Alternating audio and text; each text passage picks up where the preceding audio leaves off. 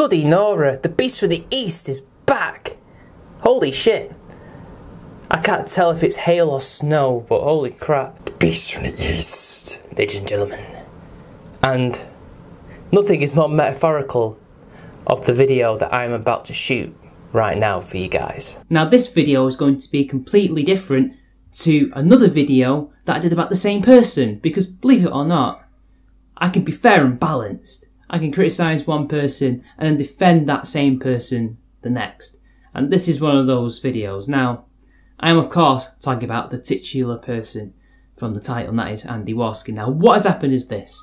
Right Wing Watch have made an article about him, much like how the Daily Beast has made an article about JF. But with the Right Wing Watch video, and also the article, which is where the meat of this comes from, there's really nothing here other than something that would be considered scummy, but we'll get into that. So Andy Warski, due to the blood sports thing that he's gotten involved in, and also with his association with alt-right people, point where it's no longer just simply giving them a platform to speak and air their views, it's now a cash cow for him, in my opinion. I don't think he's into the ideology whatsoever. I think he's purely doing that for the money and the entertainment, and that's fine. You can do that.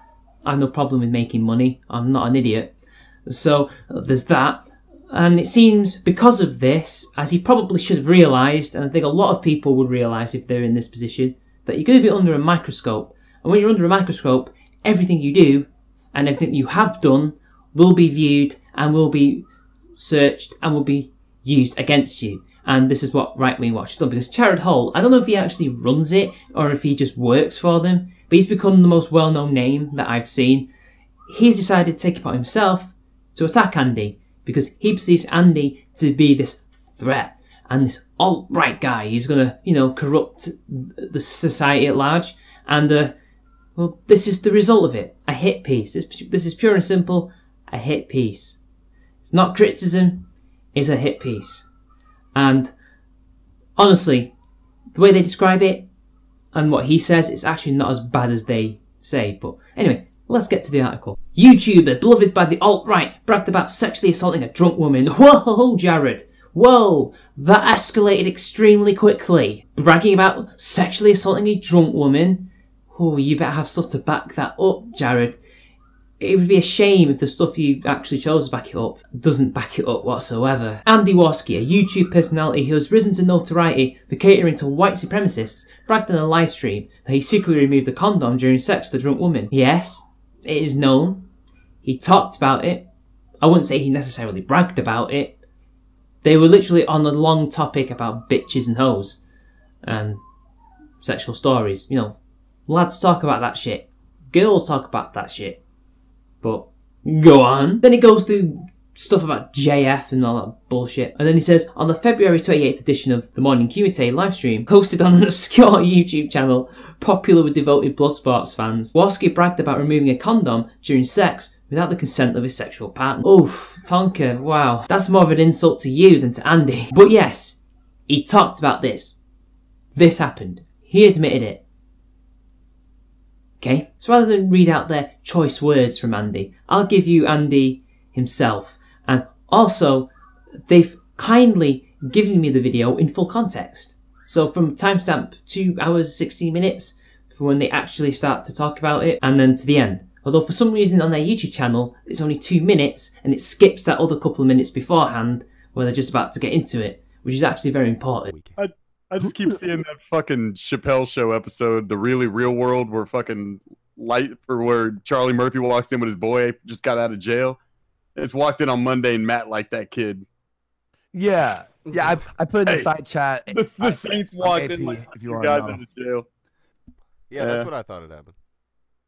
I don't know, like there might have been like a lot of fucking there. I don't know, but I was just hammered and just chilling. I was having a good time, but yeah, I think he was trying to bang, like he went with all those condoms, which if I was single even, it's like you don't even bring condoms. You just fucking pull out and hope for the best. That's what I'd do.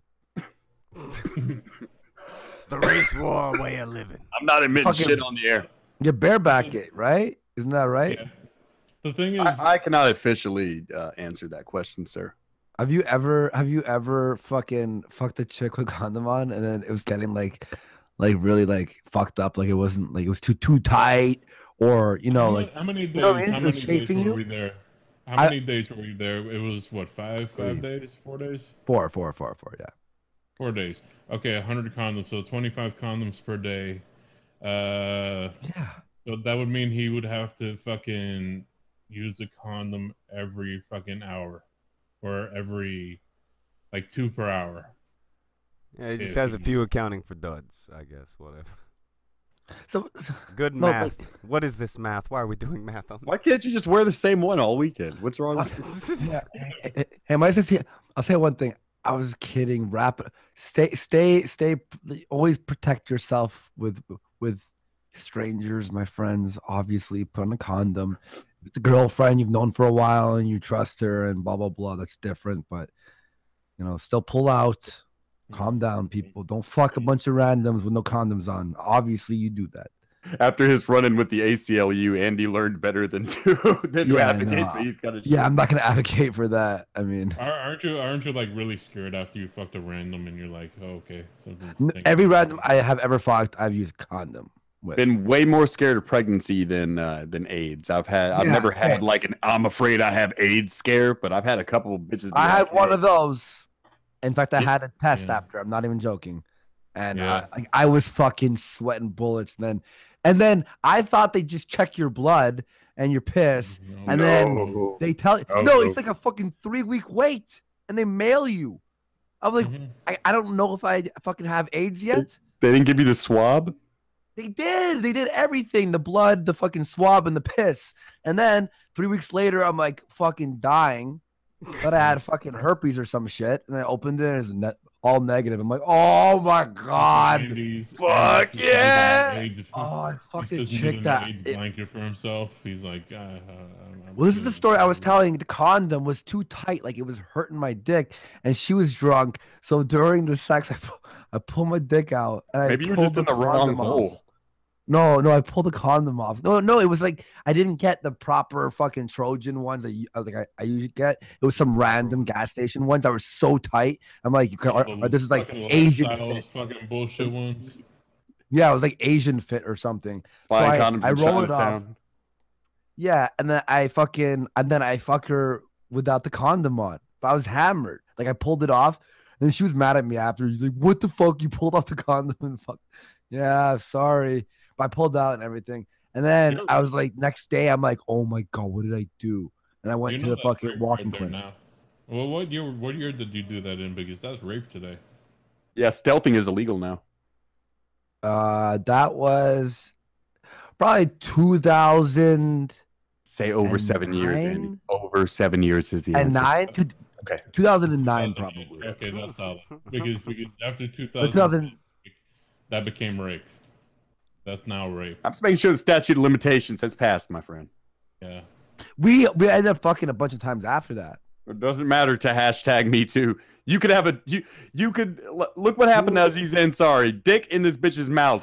Fair enough. But I was 20. I was probably 20. So that's 8 years or 19. I was like late teens. What, you've never pulled off a condom halfway through? No, I've never. I wouldn't know, man. That's like asking me if I've ever been struck by. What's it like being struck by lightning? I'm like, I've never been struck by lightning. I wouldn't know. Like banging a few times after that. I never lived in a condominium, Andy. So there we are. That's the clip, and I'll talk about it in a minute. The other YouTube personalities on the stream asked Warski how long ago the story he recounted had taken place, concerned about whether the statute of limitation had expired on Warski's alleged sexual assault. Partly that was the joke, but also, in some countries around the world, and in Canada even, men have been put into jail for what is called stealthing. That's what it is, that's what he was alluding to, that's what he was basically describing. Stealthing is considered, in some places, a non-consensual act. It's kind of like deceiving somebody. It's actually kind of a murky legal ground, actually, because not everywhere has it as like a misdemeanor or some kind of sexual assault thing yet. It's something that still is kind of arbitrarily punished, from what I can gather from the research that I did. So you can take it or leave it. But regardless, I don't think there is a statute of limitations in Canada per se although some people have been arrested for it and put into prison. So basically nothing's going to happen because it was so long ago, and if you actually saw it in that clip, there's another reason why nothing's going to happen to him other than his reputation will suffer. So after going on about how it happened 7 years ago, blah blah blah blah blah, he then says to the other chat participants, what, you never pulled off a condom halfway through? That's called a joke, Jared. It's called a joke. Now okay, so this is the hit piece, and you've seen the context, and it's pretty clear it's not as bad as they're making out. He's not bragging about sexual assault. Not even, I wouldn't even say he was bragging, I think he was just chatting about it. Maybe it is bragging, but it didn't come across as bragging to me. And basically, what it is young lad talks about sexual encounter. That's basically what it is. Now, stealthing is a scummy practice. Whether or not a woman does it when she punches holes in the condom, or whether a man does the same thing or takes it off without telling her. It's a scummy thing to do. However, within the context of the event, I will say this. I don't think Andy intended to stealth from the start. Instead, he did it because he himself was drunk and thought, well, fuck it, I'm under a lot of pain, I need to take this off, but I still want to get laid. So he was thinking more about himself than the other person, true. However, I don't think in his drunken state it was to do with a scummy thing. However, it's still a very personally irresponsible thing to do. And he does seem to regret it. I mean, maybe regret it because he could have got a disease from that woman that he'd just met, who he would later date or have a fling with. I can't quite tell what he means by it, because he says he dates her, but he describes it more as a fuck buddy thing. But if he says it's a date thing, if it's a relationship, it's a relationship. I'm not going to put my spin on that. It's still irresponsible. And, you know, if he was sober, I actually don't think he would have done that. From what I've seen of him, what I've known about him, he doesn't seem the type of person to do that sober. If he is, well then he is a scummy guy. It's still the wrong thing to do and he should have just stopped. But hindsight is 20/20. So there's really nothing you can do about it now. What's done is done. And even though the woman was pissed off about it, she wasn't pissed off enough to completely end all contact with him. It's pretty clear that they liked each other and still do like each other because they're now friends, even after they were intimate. And they fucked after that. But according to Jared Holt, the supposed victim doesn't have a say in this. She is a victim whether she likes it or not, even if she stayed with him for a little while longer and has remained friends for years. Regardless, her word is not necessary. It is not needed, despite the fact that we must always give voice to victims, apparently. No, this is a hit piece. And when it comes to a hit piece, I mean, it comes to slandering somebody, because it is defamation. Because although he was describing something that in some countries has been, you know, actually prosecuted as a sexual assault, in actuality it kind of is or isn't. It's still to be determined. Whether or not she felt violated or not is superfluous. It's not needed. It's not necessary. He's a rapist. He's a scumbag, and now he must be tried in the court of public opinion. And Jared, that's not how this works. If you're going to call somebody a rapist, if you're going to say that they bragged about sexual assault, you have to actually have a clip where they brag about sexual assault, rather than bragging or talking about something that is literally a grey area. Because what's also interesting is that you're outraged about the man doing it, even though he actually didn't have a malicious intent in doing so, in my opinion, from what he says. But you don't seem to care when women do it. And women do it a lot.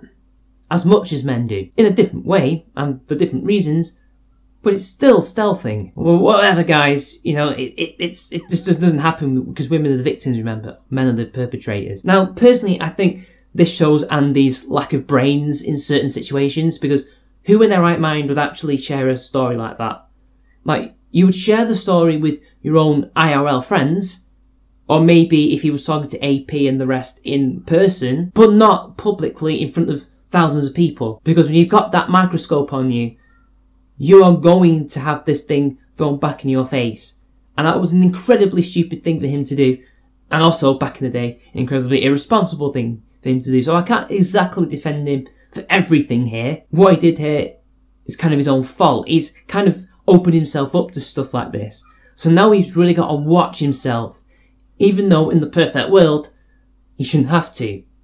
But that's the price of being a public figure in the way that he is right now. So in summary, Andy did a stupid thing, irresponsible thing in the past, which he regrets. It's pretty clear he regrets. So in summary, it's a scummy act, the act of stealthing. although in Andy's case, it doesn't actually come from a malicious place, and he does regret it. And I do probably think he actually does regret it, not just for the fact he almost got, a sexual disease, because he didn't know if she was clean or not, but I assume, being his friend, that yeah, there is some maybe guilt or embarrassment over that, because that's not something you do to your friends. But then again, it seems like they didn't know each other at the time, so there's that. Jared Holt is probably liable for a defamation case, because this seems like textbook defamation. I think Andy needs to learn to keep his mouth shut on certain things, lest they be used against him. But ultimately, it's a storm in a teacup. That's what it is. And that's the end of the video. And until next time, it's been your boy, and I'll see you later.